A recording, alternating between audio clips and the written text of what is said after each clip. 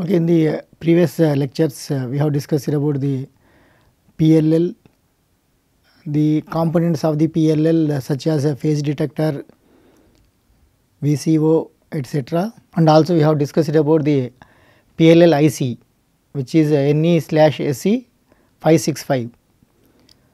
And this PLL is having lot of applications, especially in communication. Okay. Today we will discuss some of the applications of this PLL.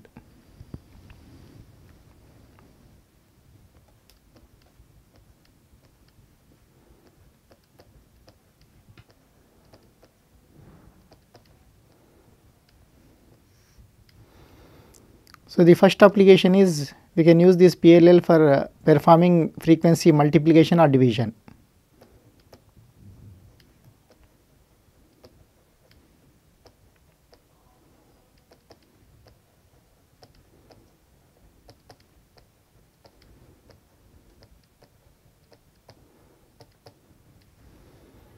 That is, if input frequency is Fs, we can obtain Fs by n or n into Fs.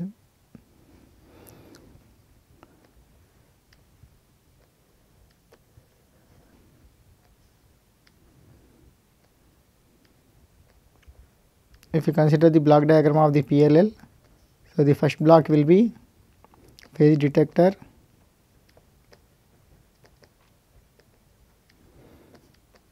input signal Fs,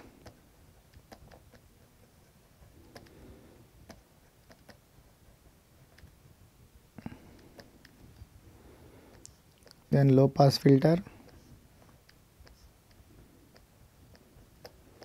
error amplifier,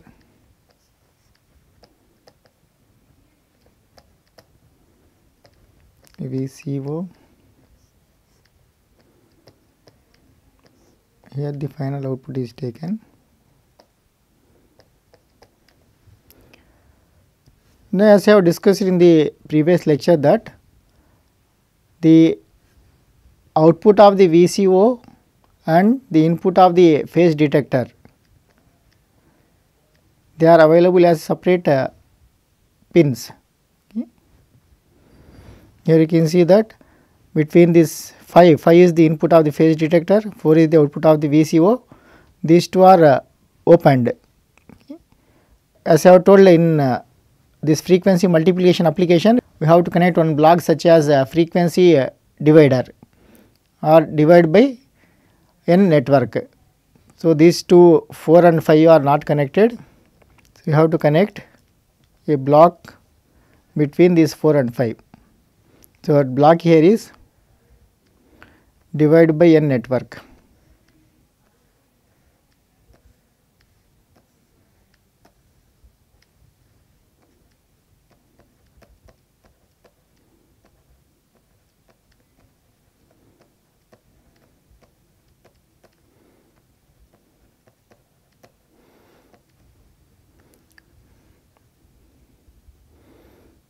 So, if this frequency is f naught, here this frequency will be f naught by n. So, we know that at lock what happens, the input frequency and the VCO output, in fact the second input of this phase detector will be same. So, Fs becomes f naught by n, or f naught is equal to Fs into n. This is what is called frequency multiplication. So, this f naught is equal to n times Fs, where Fs is the input signal frequency, output signal frequency is equal to n times Fs. By properly choosing the n value, we can multiply the input frequency by a factor of n. Basically, here divide by n network is a counter. You can use a counter IC here. So, by properly choosing this counter, we can set n value. So, n value is actually the modulus of the counter.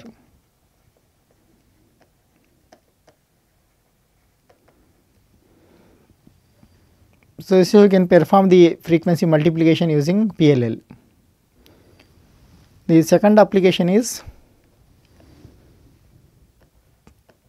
frequency translation.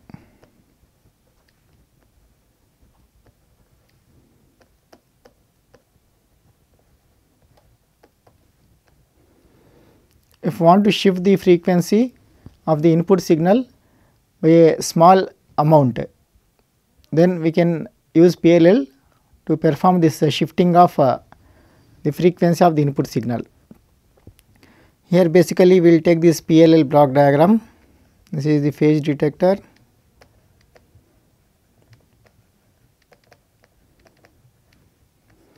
low pass filter, error amplifier,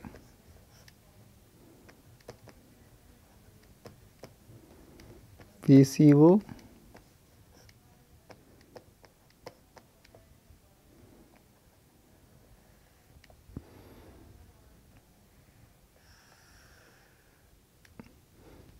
this is basically the PLL block diagram.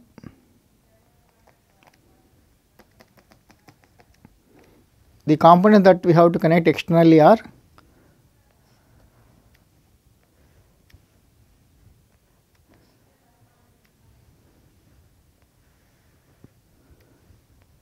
we will use a mixer or the multiplier whose one input frequency is Fs, another is F0. Then low pass filter. These two blocks are external to this PLL. This is PLL block diagram. On the second input of this phase detector, we are going to choose F1, where F1 is much less than Fs. This is the amount by which the frequency of VCO has to be shifted. So, mixer is basically a multiplier.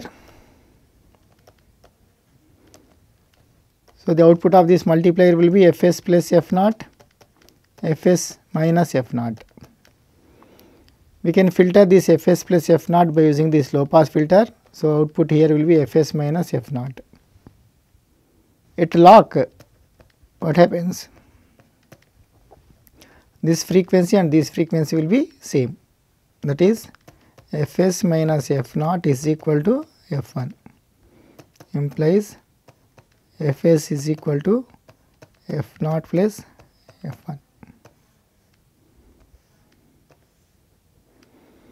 So, you are going to shift the input frequency by a small amount of frequency deviation, which is equal to F1. This is what is called the frequency translation application using phase locked loop. The third application is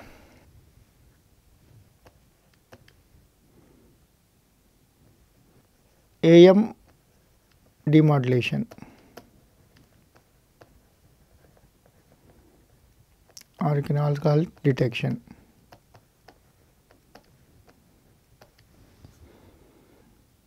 Before going to draw the block diagram of AM demodulation, first I will discuss some basics of this AM and how this AM will be generated, what are the frequencies present in the AM signal.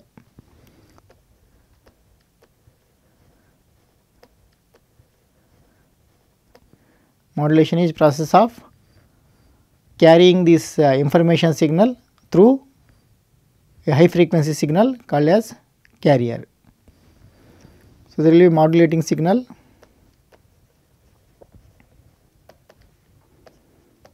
normally audio or video signal. This is low frequency signal, say FM is the maximum frequency component. If it is audio communication, this frequency will be around 20 to 20 kilohertz. But this cannot propagate over the long distance because of this low frequency cannot propagate over long distance.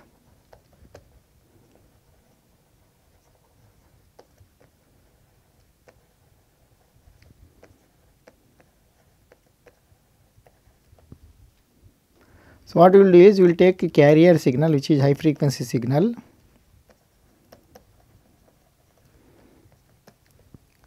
this is high frequency signal.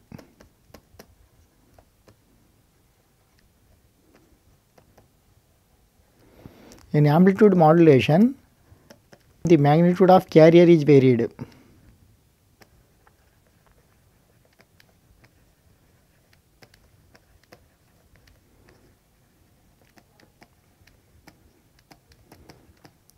In accordance with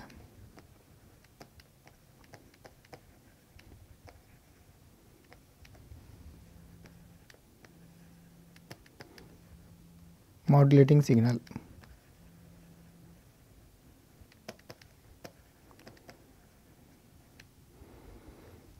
Suppose if this is the modulating signal,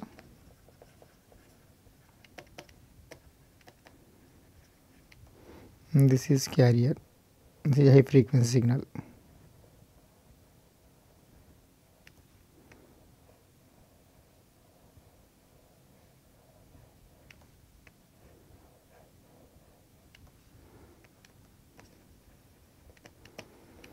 Then amplitude modulated signal will be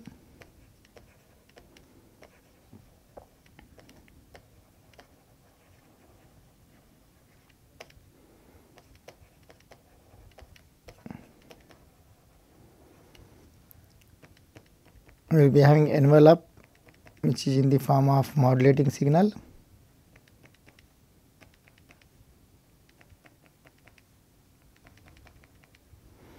but the frequency is carrier frequency.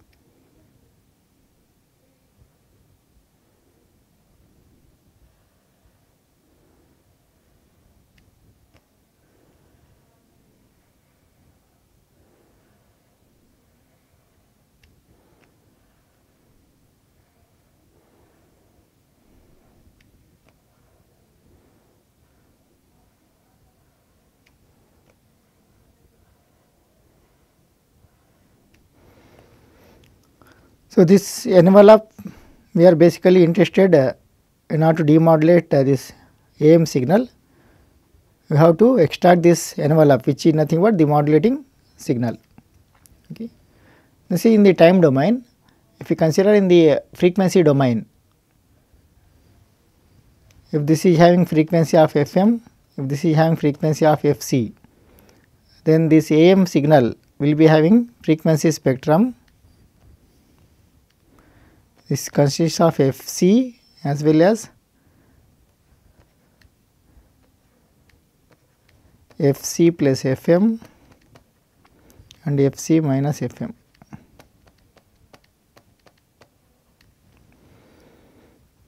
There are different types of the amplitude modulations. One is in full AM, we will transmit both the sidebands. This is called sideband. Upper sideband and this is called lower sideband.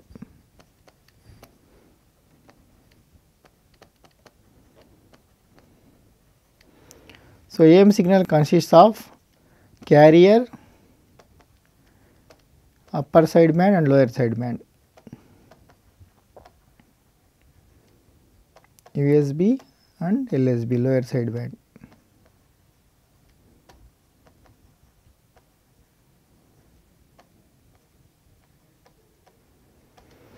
But actual information is present in only sidebands, carrier does not have any information, because actually interested is the information is present in FM. So, there are different types of the techniques where we can suppress the carrier. So, in one technique called as a DSB SC,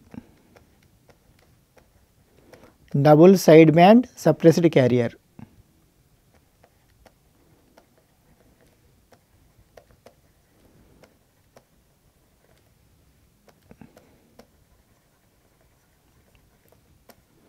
As the name implies, this will be deleted. Only these two sidebands will be sent through the transmitter.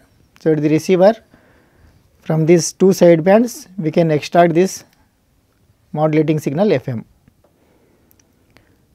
So, in the other type of the AM, we will suppress one of these sidebands also, because here also we have this FM signal, here also FM signal is there. So, one sideband is enough to extract the original modulating signal. If I suppress this lower sideband also, then only one sideband is left, that is called SSB, single sideband modulation.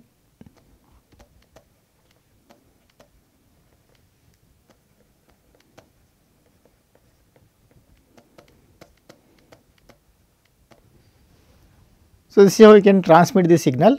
So, at the receiver, so from this single sideband we have to extract the original modulating signal. So, how to achieve this modulating signal from the AM signal using PLL? If you consider the block diagram of the PLL for AM demodulation or detection, this AM is first applied to the PLL. This is the complete PLL.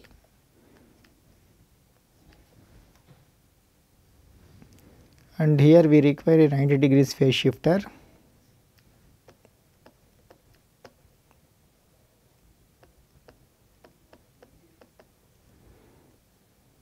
Then this is applied to the multiplier, whose one input is PLL output, other input is 90 degrees phase shifter.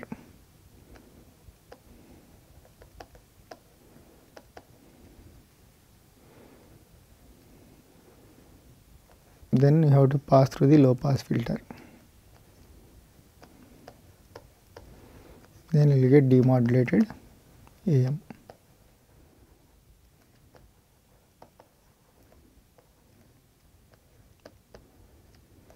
Here we are going to apply AM signal.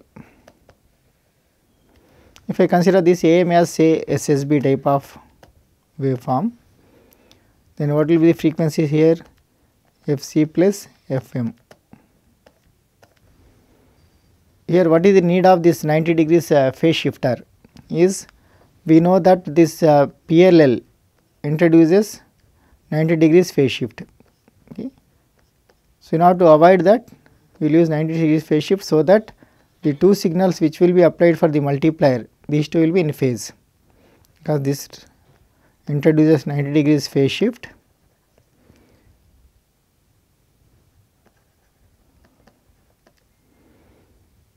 So, if I pass this AM signal also to 90 degrees phase shifter, then this and this signal will be in phase.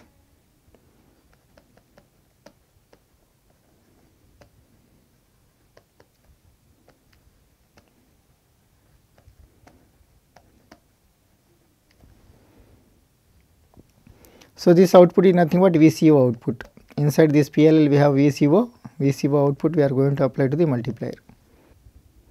If I choose this VCO output, F naught is equal to FC, then what will be output of the multiplier? This basically gives the sum and different components.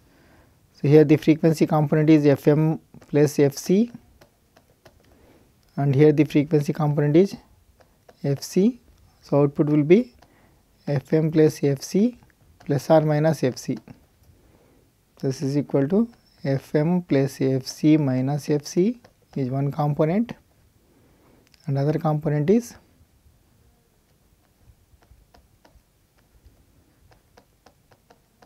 Fm plus Fc plus Fc.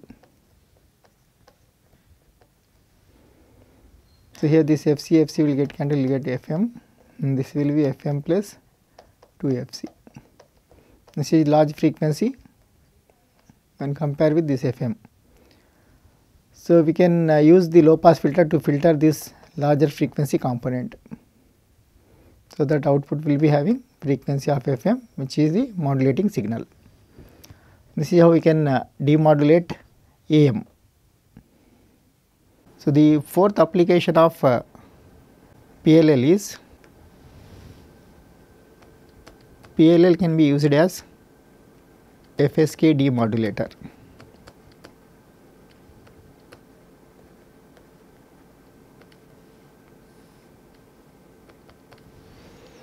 We know that the FSK can be modulated by using 555 timer IC.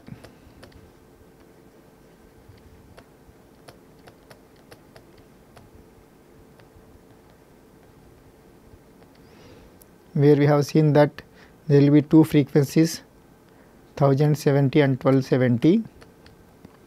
This will be used for transmitting logic 0, this to logic 1. So, in FSK, if I want to transmit 1 and 0, 1, 0 like that, then this 1 will be transmitted by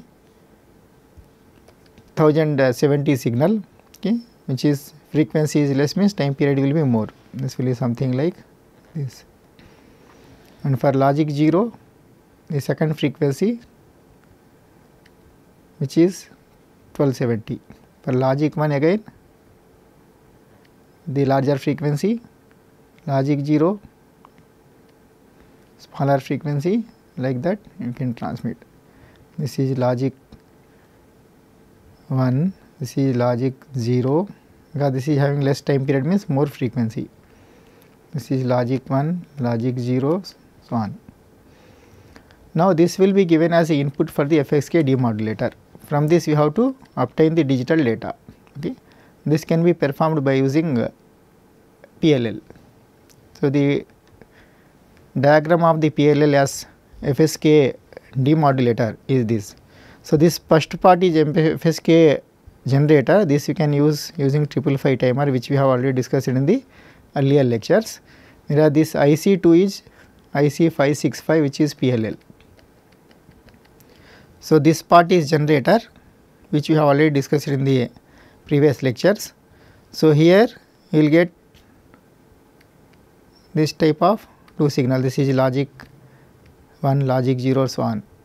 So, 1070 Hz and 1270 Hz signals. Now, this will acts as input for the this FSK demodulator. Here there is a capacitor C3 and R5. We know that the PLL will lock with the input frequency after some time. Okay. So, whatever the signal that is coming here, PLL locks to input frequency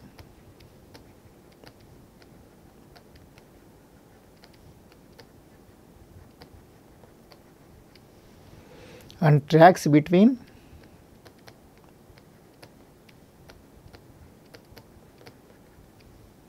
two frequencies.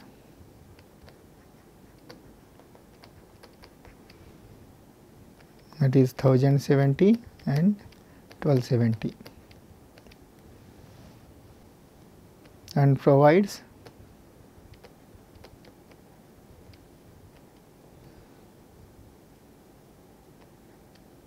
two different DC shifts.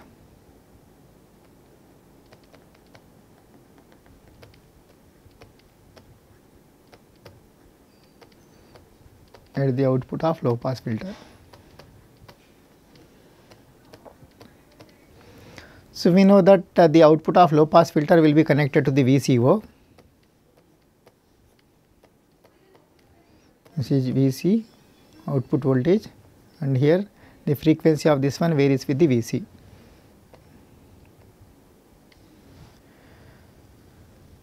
Here you can see that in the circuit diagram, the 7 we are going to take the demodulated output for IC565. So, this will be passed through this RC ladder filter, which removes the larger frequencies.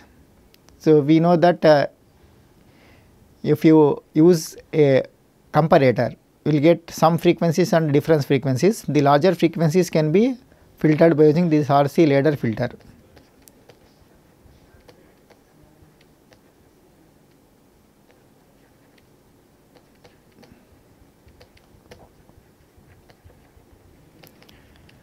Then it is applied as one input for the comparator. The other input here is this is reference output. You can see that for this 565 pin 6 will act as a reference output. So, we are going to choose this reference output as the average of these two DC shifts correspond to this 1070. You will get some VC1 at the output of the low pass filter correspond to this let VC2. So, we will choose this reference voltage as the average of this Vc1 and Vc2. So, depends upon the available signal here. If this is correspond to 1070, then you will get at the output logic 1. Correspond to 1270, you will get logic 0. So, you will get here this type of logic 1 and zeros at the output of this. This is how you can demodulate the FSK. So, we will take here this logic 1, this is correspond to logic 0. So, correspond to these two frequencies, you will get two different DC shifts. The some or higher larger frequencies will be filtered by using this RC ladder filter. So, here we will be having two voltage levels Vc1 or Vc2 and here reference. So, we are going to choose this as a middle of this Vc1 and Vc2. So, depends upon whether this received signal is Vc1 or Vc2, output will get logic 1 or logic 0. This is how you can demodulate the FSK. Thank you.